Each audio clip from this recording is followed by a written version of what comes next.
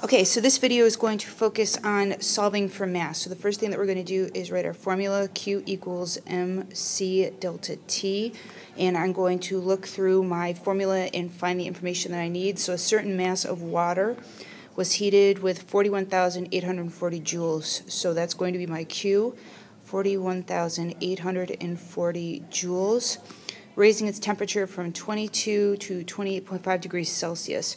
So to find my delta T, that's always temperature final minus temperature initial. My final temperature is 28.5 minus 22, so that's going to give me 6.5 for my delta T.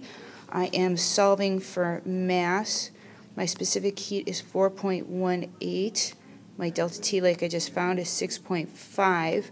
So if I solve for mass and I work out the math, I should get 1,538 grams. And you can always put that back in and check to see if your answer is right. If you substitute back in for the mass right here and you do 1,538 times 4.18 times 6.5, you should end up with your original given.